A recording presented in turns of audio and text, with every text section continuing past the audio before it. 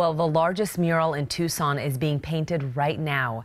As part of downtown Tucson's mural project, artist Rock Martinez is behind the painting of this woman. A total of 8 artists are painting downtown murals right now.